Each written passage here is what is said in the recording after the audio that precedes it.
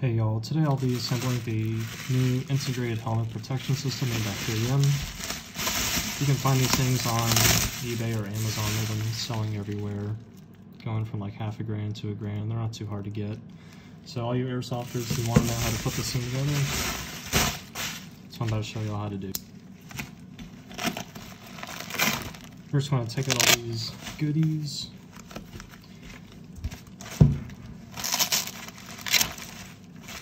See what we have here.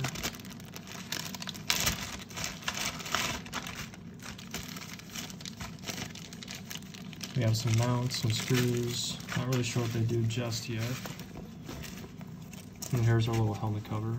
Helmets, they already have these brand screws attached. So the first step is to use a Phillips screwdriver and remove them.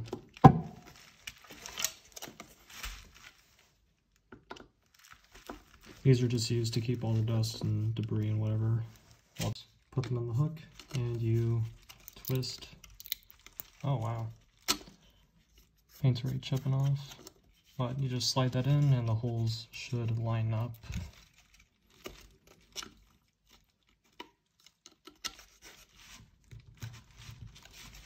You can see in there. Okay, so I managed to wedge it on, but I did lose some paint here. That should be fine. Just take your other black screw.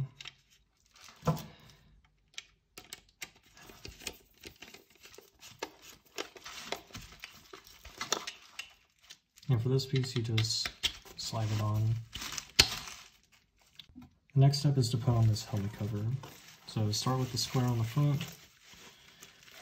Put these little hooks in.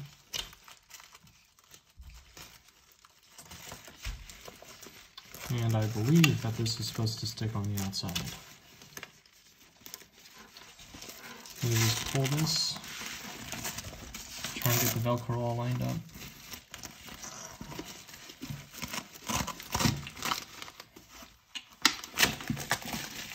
And it should hook up on the back,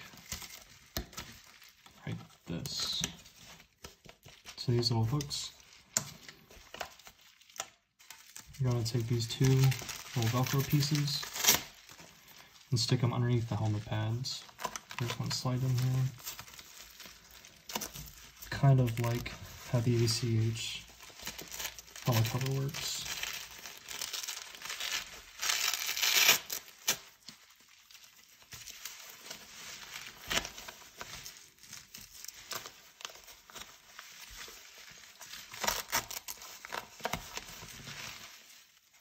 And this just hooks up on top.